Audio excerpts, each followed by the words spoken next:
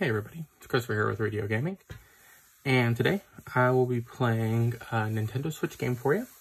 This is called Thunderpaw, and I have yet to try this. This is the first time I've taken a look at this game, so we're going to go ahead and experience this for the first time together. Thunderpaw, as described by the developer, Thunder was out playing with his ball in the fields when he suddenly heard a loud explosion near his house. He rushed home, worried about his parents, only to find no one was there. So let's go ahead and see what happened to his family. Oh, look at a little puppy there, Thunder. And a mini nuclear explosion at his house.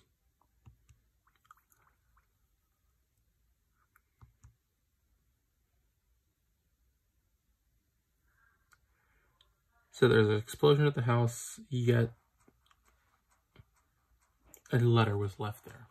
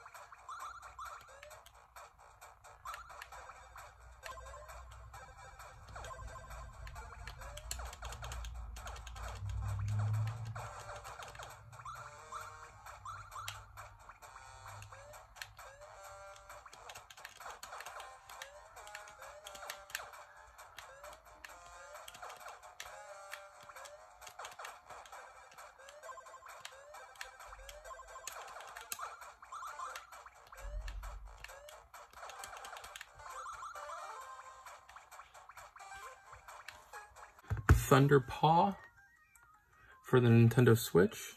I'll post a link in the description if you want to take a look at this game a little bit more. But it's a fun game. The controls are nice on it. Their graphics are fine. It said it uses pixel art graphics, which are increasingly common with indie titles, especially on the Switch. But overall, fun game.